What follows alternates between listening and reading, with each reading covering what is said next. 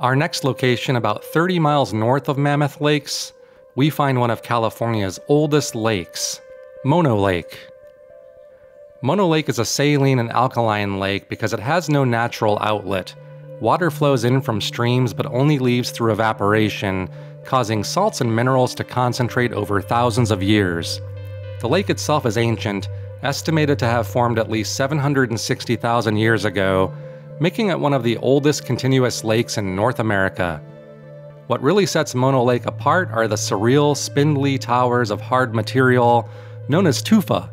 Tufa forms underwater when calcium-rich freshwater springs seep up from the lake bed and react with carbonate in Mono Lake's salty, alkaline waters. This chemical reaction creates calcium carbonate, limestone, which gradually builds the eerie towers. See more about weird geology in the Eastern Sierra Nevada at the Cactus Atlas, linked in the description or bio.